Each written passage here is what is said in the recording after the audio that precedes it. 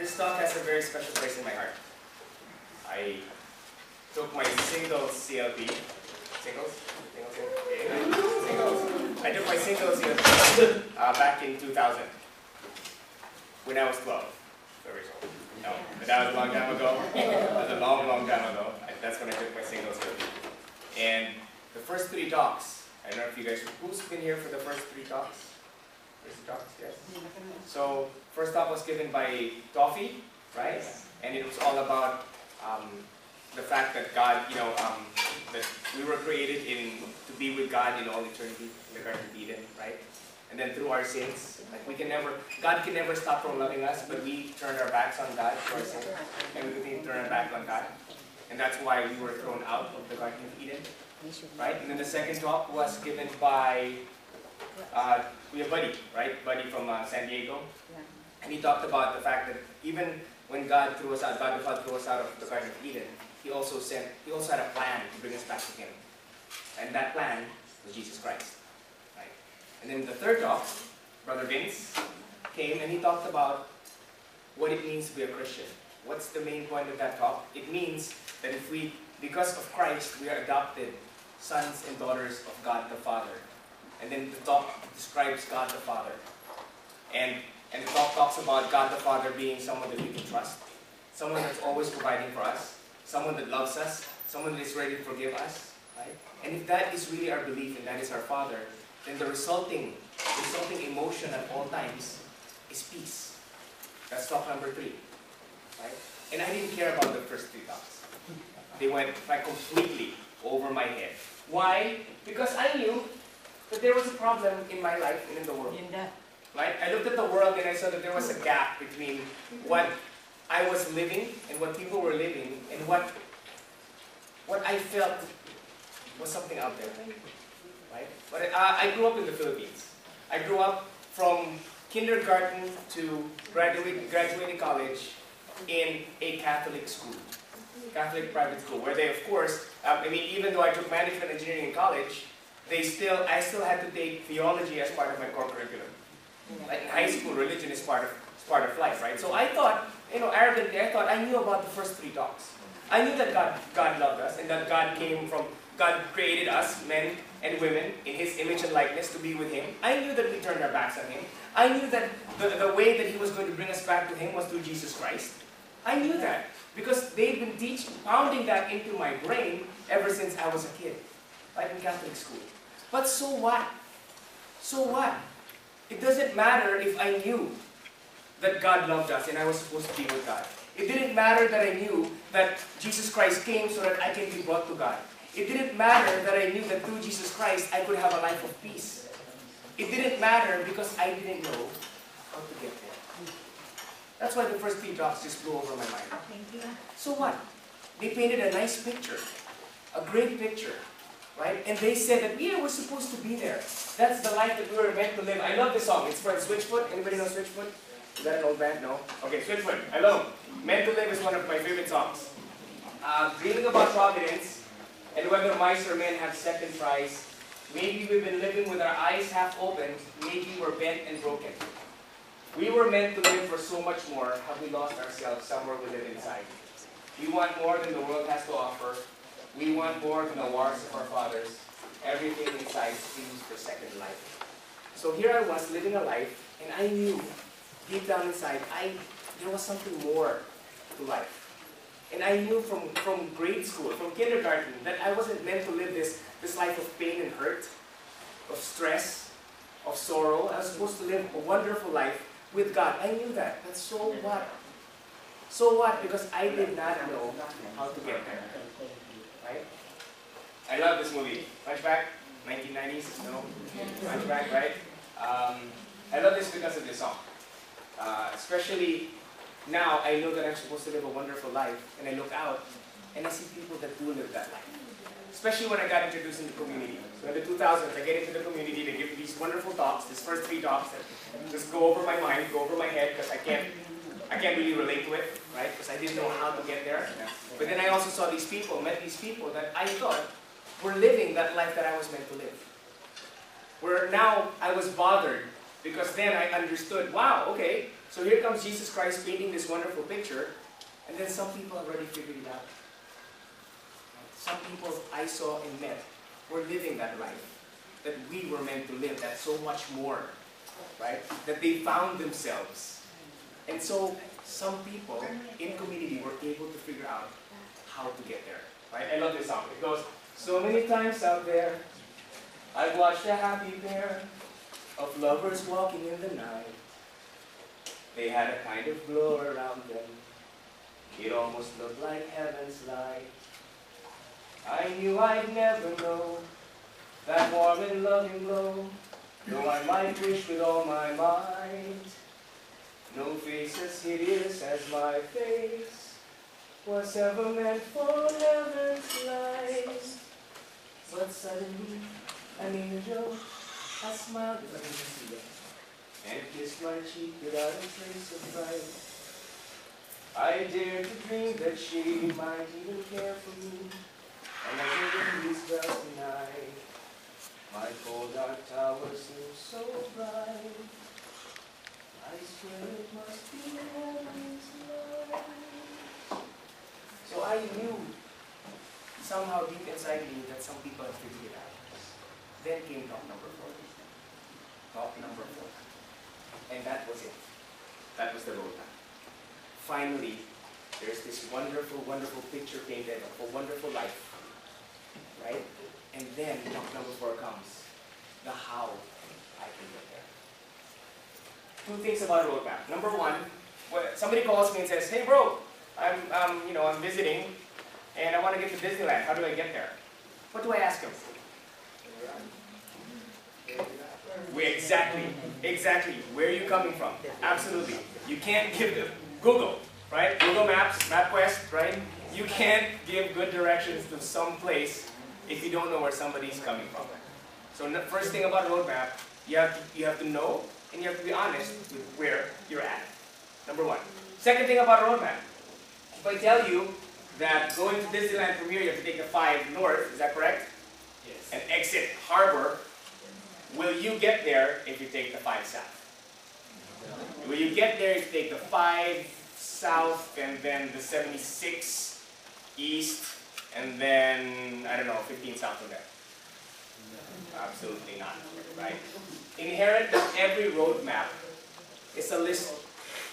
It's not just a way to get somewhere, but implicitly, there are other things that we have to give up if we want to get to Disneyland. Inherent in a roadmap, right? But nobody complains about that when you give them a roadmap, right?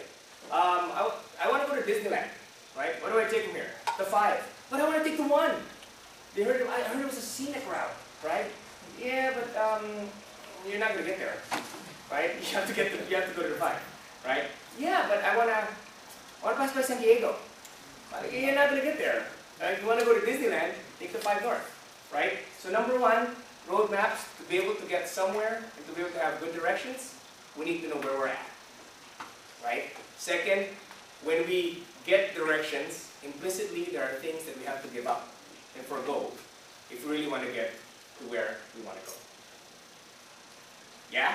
Good? Yes? So what was the roadmap? Roadmap is in Mark 1, 14 to 15. After John had been arrested, Jesus came to Galilee proclaiming the gospel of God. This is the time of fulfillment. The kingdom of God is at hand. Repent and believe in the gospel. Repent and believe in the gospel. Double action response. It is not repent or believe. It is not one or the other. It is both. Repent and believe. So now, we were created to be with God the Father in all eternity. We turned our backs on Him. He has a plan to bring us back to Him, to sum up everything in Christ. Right? That is who Jesus Christ is. He offers us this life. What is it? It's a life of peace. Life of peace is really what He offers us. That's talk number 3. And then talk number 4, how do we get there? Repent and believe in the gospel. Right? It is a double action response. What do I mean? It means that we need both. Right? We can't just repent without believing, and we can't just believe without repenting. Right? Why not? Just quickly summarize. You repent and you don't believe, and your new life will just go away. you just revert back to your old ways. You believe without repenting will just corrode your beliefs. And you just end up not believing Jesus Christ as a Savior anyway. It has to be both. Right? Where are we? Let's go, let's talk about repentance. What is repentance? Repentance is from the Greek, I don't know why speakers do this, right? But they always refer back to the Greek word for something. The Greek word for repentance doesn't even sound like repentance. It's called metanoia, right? It means change in direction, or literally change of mind, right? It is not, so repentance is not just a simple confession of wrongdoing. It is a change in direction. And in some cases, we want a complete change in direction. I'm going this way, and it's going to lead to a path of hurt, pain, right? Through sin, it's going to lead me to pain, hurt, sorrow, sadness. It's going to lead me to a path where I will hurt other people, and I will continue to hurt other people whether I want to or not, whether I intend to or not, right? And I will change my direction to something else, to the opposite path, which doesn't lead to hurt and pain, which doesn't lead to hurting other people, which doesn't lead to hurting myself, right? So metanoia is not just a simple confession, I did something wrong. It is really changing direction to that which gives life. Amen? Amen? Repentance affects the way you think and act, your attitudes, motives, thought, and behavior. More specifically, repentance means turning away from sin, evil, wrongdoing, and running your own life. So repentance is really not just turning away from sin and wrongdoing, it is also giving Jesus Christ the reign in our lives. The keys to our car, the steering wheel to our car. Take me wherever you want to take me. That is the end of repentance, right? And when we really are able to give up to Christ the direction that we're taking our lives. Right? Lord, here, take me wherever you want to go. That is the true end of repentance. Right? It includes turning away from double-mindedness and lukewarmness. I know your works. I know that you are neither cold nor hot, so because you are lukewarm, neither hot nor cold, I will spit you out of my mouth.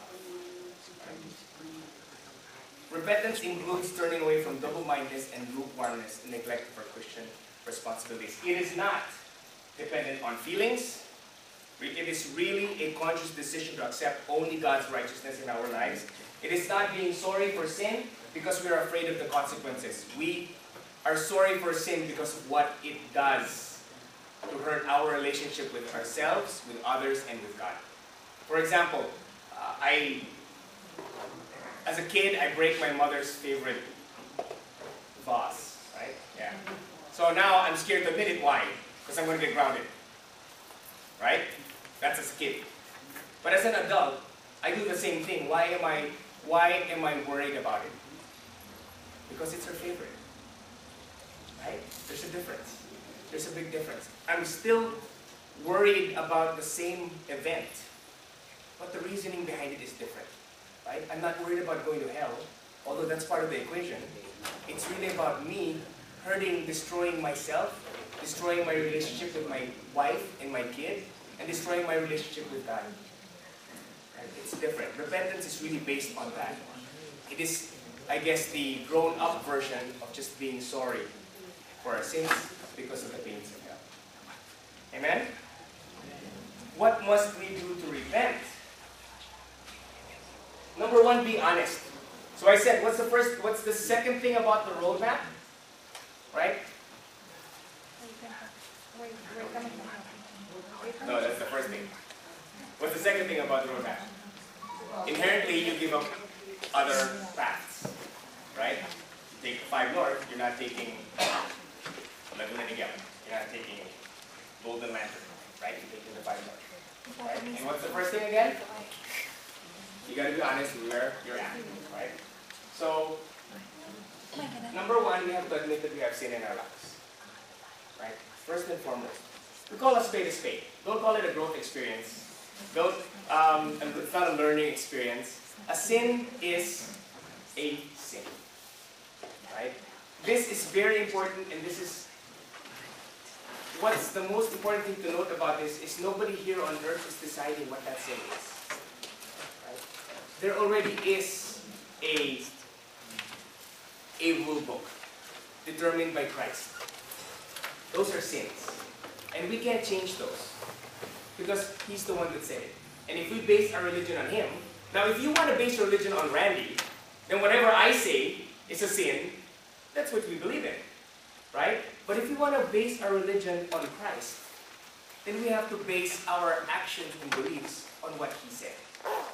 And he mentions some things, and he says specifically, these are sins, right? And we can't change that. Why?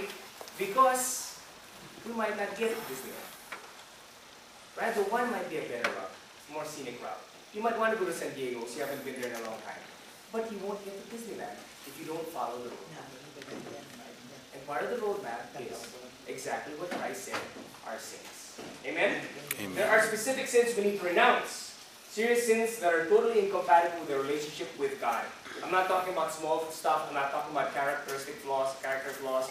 I'm talking about big things like non-Christian religions, right? Spiritualism, occult, witchcraft, fortune telling, seances, playing spirit of the glass, sexual wrongdoing.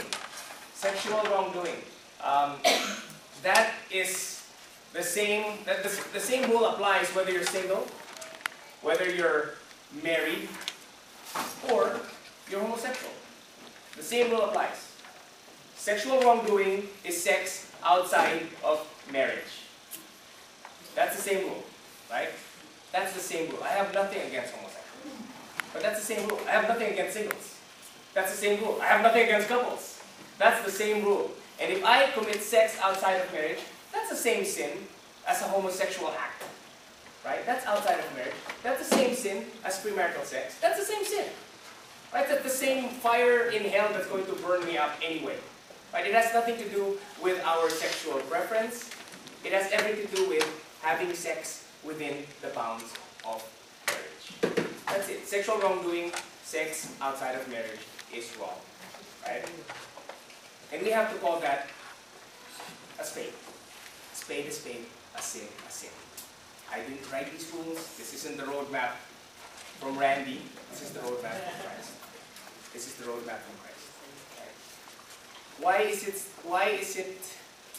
Why shouldn't we water down Christ's roadmap? Really, that's it. We might not get it. If we really want that life of peace, we should follow the roadmap. Right? And when we water it down, when we say it's not a baby, it's a clump of cells. When we say that, when we say it's okay because we're in love anyway and we're going to get married next month, when we say so long as nobody knows and we're not hurting other people, when we say it's my body and it's my choice anyway, when we say those things, when we water down the words of Christ, we run the risk of not getting to Disneyland because we didn't follow his roadmap. Amen? What else? Serious crimes, murder, rape, kidnapping, robbery, drunkenness, and drugs, or getting stoned on drugs. So we have to be honest. We can't have a good roadmap. Number one thing about roadmaps, we have to know where we're at, right? How do I get to Las Vegas from LA is different from how to get to Las Vegas from San Francisco, right? So the first thing, what must we do to repent?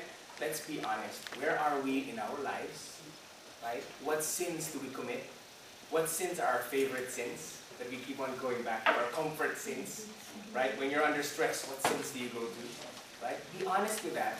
And then Christ can give you the direction, the proper roadmap that is specific for you. Amen?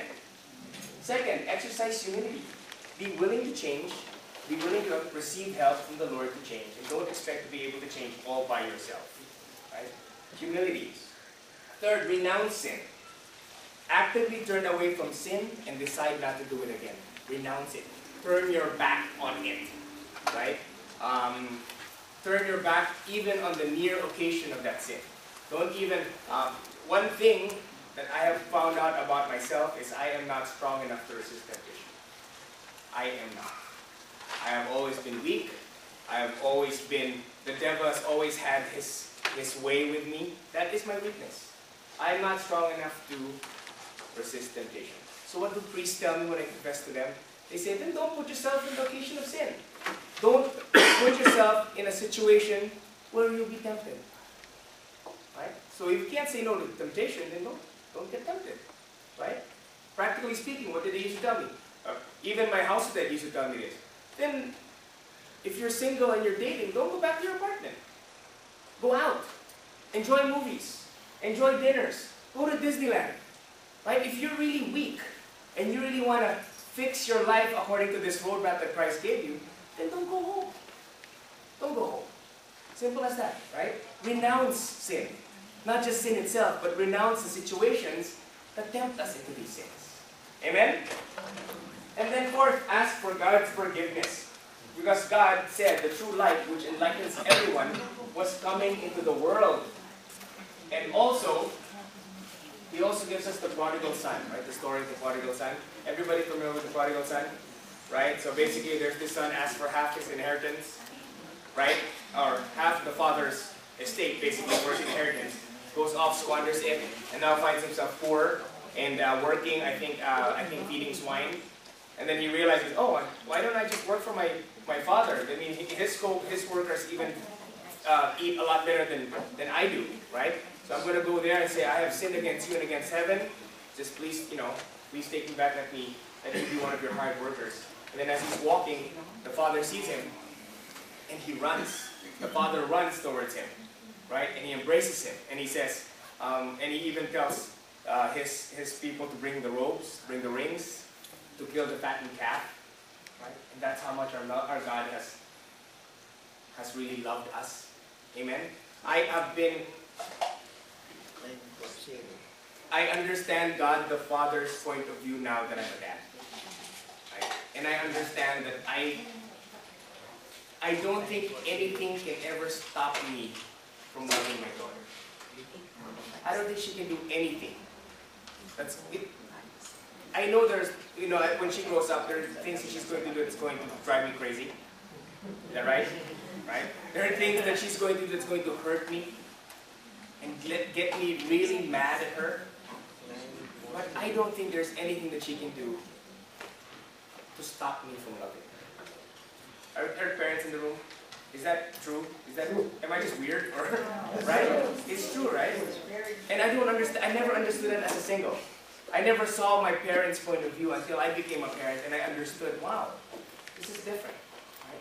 And if I, who am wicked, know to do this, what more will the Father in heaven?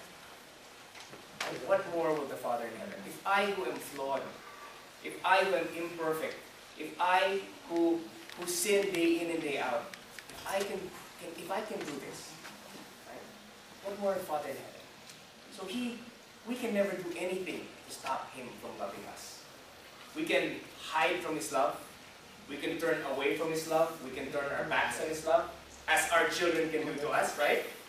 But they can never stop us from loving them. They can't do anything that will stop us from loving them. And we cannot do anything to stop God from loving us. That is how amazing our God is. Do I know this because they founded this in my brain back in school? No. I know this because I've been through it. And I am amazed still when I look at Him, even through the toughest times in my life, when I look at Him, He always there back with a loving gaze. No matter what I've done, and no matter what I've done, it's just amazing. Repentance only becomes complete after turning away from evil and accepting Jesus as Lord. Our lives need to come under His management. We need to let Jesus have the run of things. This is impossible to do on our own, right? Accepting Jesus and letting Him be the Lord of our lives require faith. Faith is a belief in the gospel, which is the good news of salvation in Jesus Christ. Faith is belief in both the messenger, Jesus Christ, and the message that He brings. Faith means not just believing with our minds that Jesus is the Savior, but believing in our hearts that He came to be our personal Savior. Faith means having a personal relationship with Jesus Christ, who, by faith, we believe is the Son of God, right? The Savior, the Redeemer, come to redeem the world and bring the world back up to God the Father. That is what faith is.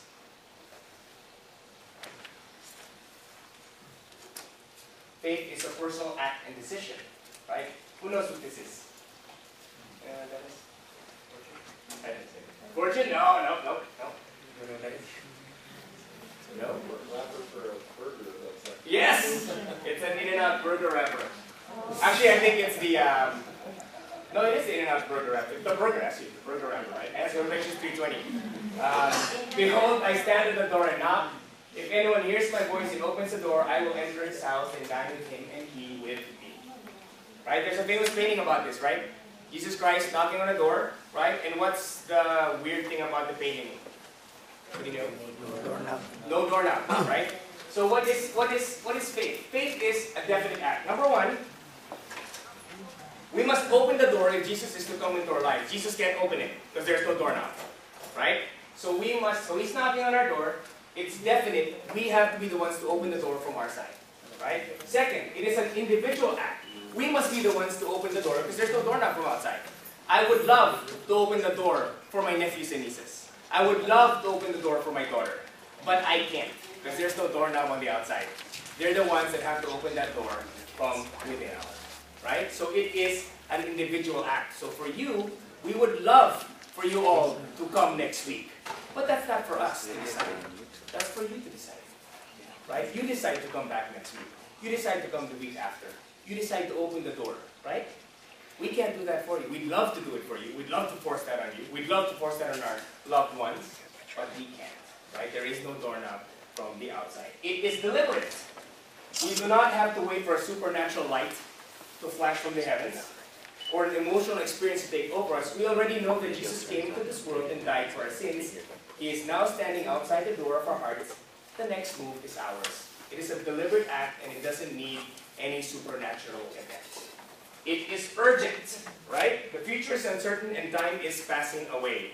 Time is passing away. We live in very troubled times. Amen? Amen. Right? In a couple of weeks, after the whole start opening day hype goes down, I'm going to go to the movies and watch Iron Man 3. Right? I might even go and watch Star Trek Into Darkness. Right? Whoever thought that they would never come home from watching Batman? Right? Get up in the middle of the night, go to a movie house, watch Batman, never go home. Right? Was that Colorado? Right? It is an urgent act because we never know what's going to happen. We never know what's going to happen. Right? Can I say that I can safely bet that I will not die for another 40, 50 years? Absolutely not. 5 of my batchmates already did. Right? I think 3 of them because of health conditions. Right? So it's not that. It's not the 80s or the 90s, 90-year-old, 80-year-old that I'm waiting for. Absolutely not. 100, 120, not even. Right? I don't know. My time might be tonight.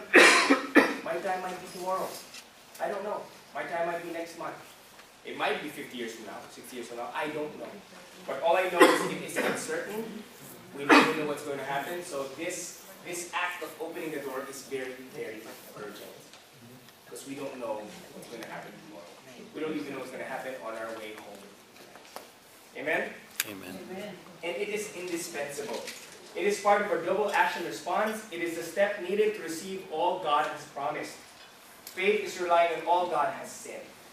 After everything, the one thing that is really needed to get into heaven is faith in Jesus Christ as the Son of God, the Savior, the Redeemer, and belief in the things that He said.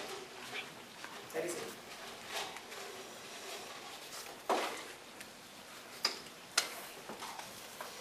Matthew 14, 25 to 29. Anybody know what that is? Yeah. During the 4th watch of the night, He came toward them walking on the sea. When the disciples saw Him walking on the sea, they were terrified. "It is a ghost," they said, and they cried out in fear. At once Jesus spoke to them. "Take courage, it is I, do not be afraid." So Peter said to Him in reply, "Lord, if it is You, command me to come to You." Began to walk on the water toward Jesus. Right? What faith is not just a feeling. We accept God's word as truth no matter what we feel. Right? It is not just wishful thinking. It is not based on illusions or personal desires. It is not an opium where we think that Jesus Christ's way is going to save us, is a release from the problems of this world. It is not that. It is based on God's word. It is based on God's promises. Right? Remember, what did he say? What did he say in talk number 2? He said, I am Lord. I am God. That's what he said, right? He claimed that he was the Lord. Amen? You remember that? Talk number 2, right? And then we're faced with a trilemma. Talk number 2, right? It's either it's false or it's true. I was born in 1980, right? That's either true or false. Right. Oh. Yes. You got me. 1978. You got me. Yeah, 1978. So it's either true or false, right? If it's false, I either know it's false, which makes me what? A liar. Or I don't know it's false, which makes me what? Crazy. Makes me a lunatic. The trilemma. Jesus Christ said, I am Lord. It's either it's true or false. If it's false, there are only 2 possibilities, right? It's either he knew it was false, which means he was a liar, or maybe he was a lunatic who did not know it was false. And if those two aren't true, aren't correct, then the last thing remaining is that it's probably true, right? And then the talk goes on to give you reasons why we can say that he wasn't lying and why he wasn't lunatic. So maybe he is the Lord, right? So believe that it's not just a feeling, it's not just wishful thinking. It's based on the fact that he said that he is the Messiah. Based on the fact that he said that his way, his truth, and his life is going to lead us to an abundant life. It's going to lead us to the promised, planned future full of welfare, not woe, that God the Father has always promised us, and has promised us in Jeremiah 29:11. I have a future full of hope for you. Right? Plans for your welfare, not for woe. Right? How? Through Jesus Christ, I am the way, the truth, and the life. Right? So know me, I am the way, I will bring you there. Know me, know my truths, know the things that I say are sins, know the things that I say will lead you to Disneyland. Right? Right? And this is that life. I am also that life. When you say you have a life full of abundance, that is a life in Christ. Right? So faith is not just wishful thinking. We're not just wishing that there is something else that happens after death.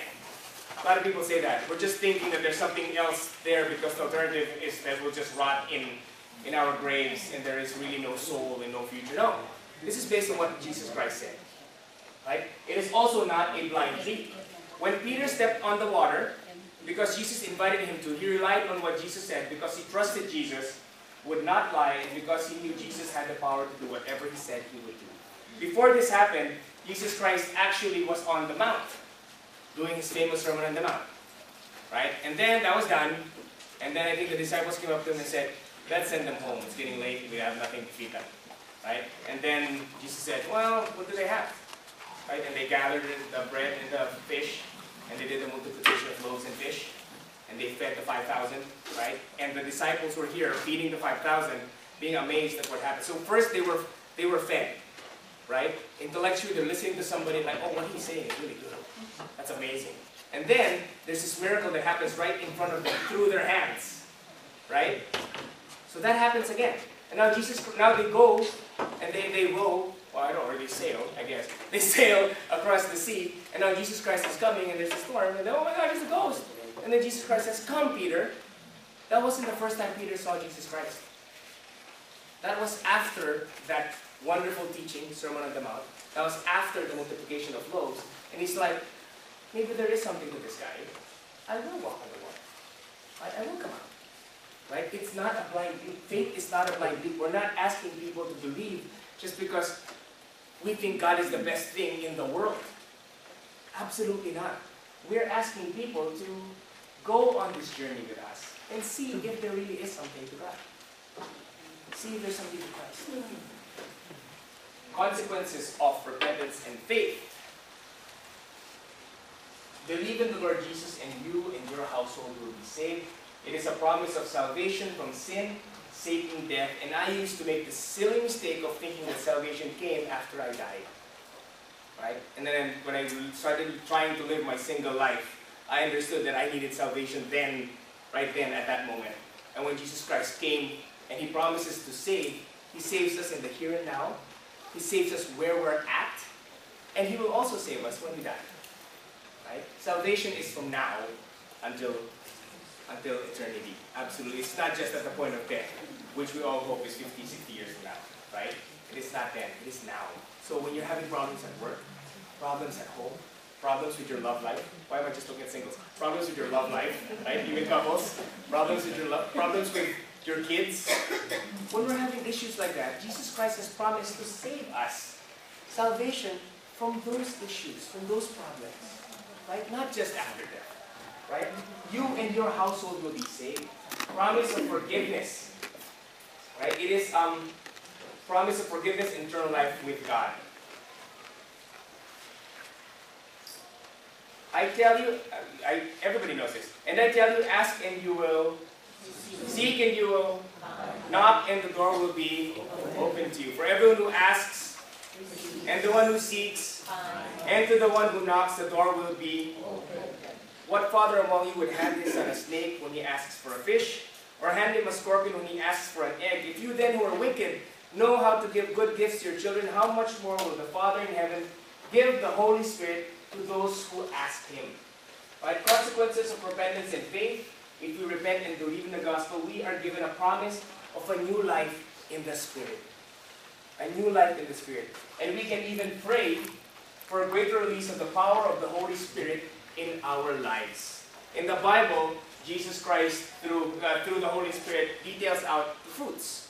What does it mean when you say a life in the Holy Spirit? That's too conceptual. That's too up here, right? What does that mean? Well, in the Bible, they name certain fruits of having the Holy Spirit with you, right? So now think about yourself. Think about the things that you go through on a day-to-day basis, right? Do you need these? Do you need any of those? Is it just me? Right? Love, joy. Who needs more joy in your life? Who needs more peace? That's good, right? Who needs patience? Right? Kindness? No? Especially at work? What about driving? Kindness while driving? Generosity, right? What about faithfulness? Right? Is that just? I was having a wonderful. I was out of town this whole week. Last 2 days. I was having a nice conversation with my office mates. One of them believes in a being out there, but not necessarily God the Father. The other one is a Christian through the Latter-day Saints religion, right? Who also believes in Jesus Christ, right? So we, as the Savior and Redeemer, also, right? And we talked about the fact that I know. Like I am so thankful that today I took a day off, half a day since I've been traveling, and I went to the Bob the Builder. Who knows Bob the Builder? Right? You know, the Discovery Science Center, right? There's the Bob the Builder thing. It's going to end May 5. So Ginny loves Bob the Builder. Ginny's my daughter, a 3-year-old daughter, and she loves Bob the Builder. So we went to Bob the Builder, and instead of studying for the doc, I'm just like enjoying myself in Bob the Builder, right? So that's why the doc's kind of like this. I apologize for that. But anyway, so I'm living it up, right, with my daughter and my wife, and it is apparent to me how easy that is for me to mess this life up. To mess it up. Easy. Easy. I told my office mate, you women are so lucky. Lucky, right? Because guys are so easy to tempt. Yes? Is it just me? Easy. Easy to tempt.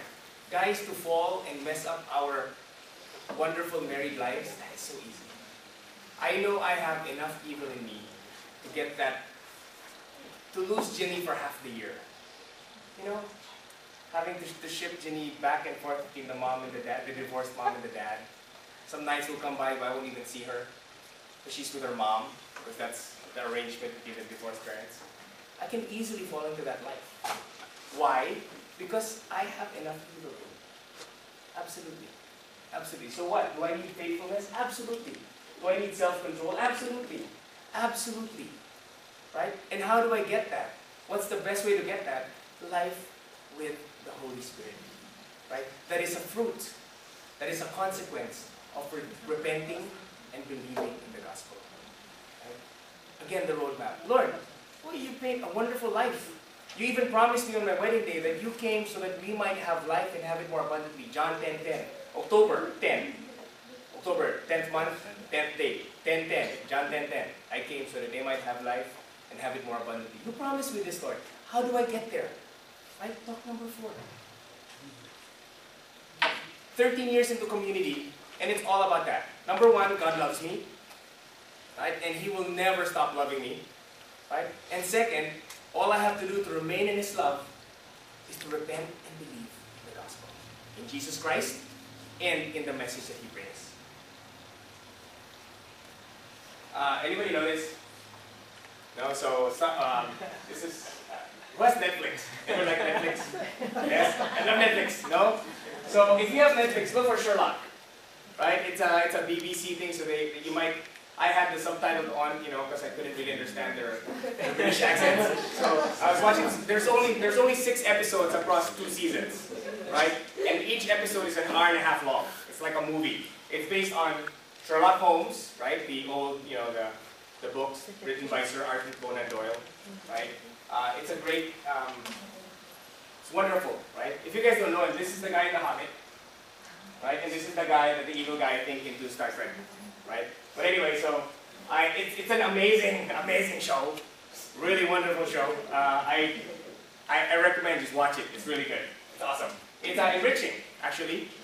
It's actually helped me understand a lot of things. Number 1, it helps me decompress. Second, because it's really written wonderfully, it kind of enriches and feeds my need for some intellectual stimulus. So it's pretty enriching, right? So I want to say it's worth looking into. So if you have Netflix, just go watch it, right? And don't worry if you're not the kind of person. You just watch like the first couple minutes, and if you don't care, then just turn it off. It's not like you promised to watch the whole 6 episodes, right? I'm just saying it's worth looking into. Go look into it. And if you don't like it, then just turn it off, right? So it's not a big deal, even if you're not the kind of person, right? And again, don't worry about it. It's not like you're promising that you're going to watch it. Just try and watch it, because I think it's really amazing, enriching, and worth looking into. What's my point? The year 2000, I began this journey, right? And 13 years after, I'm here to say that repentance and belief in the gospel, right? And then the resultant life in the Holy Spirit, right, has led to an amazing life. Amazing. Every day, I look at my wife and my daughter, and I am amazed at how much I have underestimated God's promise of an abundant life. It's an amazing life, right? And how am I able to keep holding on to this? It is through really following Christ's roadmap. Not watering it down, not changing His rules, but following His roadmap, right? Repenting, believing, how to get to Disneyland. I follow that strictly. I make sure that I follow what He says are sins and not sins, right? Including pro-life, including the non-use of contraception, including the non-use of onanism or withdrawal. That every time my wife and I make love, we make sure that we are open to the gift of life. That we're not stopping God's love from coming forth and becoming a baby at all. That's a tough rule. That's a tough rule, because sometimes it leads to no sex, right? Because if you don't want to have a baby, you don't have sex, right? That's a rule. And that's what Christ said. I can't water that down. Why? Because if I do, then I might miss Disneyland. I might not get to Disneyland. That's a tough rule, right? But I followed. It's amazing. Is it enriching? Absolutely. Every step of the CLP, in retrospect, even though I didn't care back in 2000, was enriching. Every step with every household I've ever had since then, very enriching. It really is worth looking into, brothers and sisters. This is the end of the first module. And I think if you came here at the orientation, we would have asked you, come on, look into this. Give us one module and see what it's about. That's the end of that commitment. This is the end of that module. And if we said that, you've met your commitment, right? But I promise you, the next 2 modules are worth looking into. I was not the kind of person back in 2000. Absolutely not. If you told me I'd give a talk about repentance and faith, I would slap you in the face and exorcise the demon from you. Right? It's like completely not me, right? But God is an amazing way of courting people, and I have fallen in love with Jesus Christ. I have fallen in love with Christ. I've fallen in love with Mama Mary. I've fallen in love with Saint Rita of Cassia. Oh, they're amazing people. Amazing people. I have come to believe that Jesus Christ is the Savior. That He is Lord. That He is redeemed. And don't worry. If you come back and if you don't like it, it's okay. Right? But I'm saying that we're offering something, that Jesus Christ is really offering something genuine, that I have found to be genuine. Please look into it and try it out and see where it takes you. Jesus Christ has given us this roadmap, brothers and sisters. So finally, talk number 1, God's love.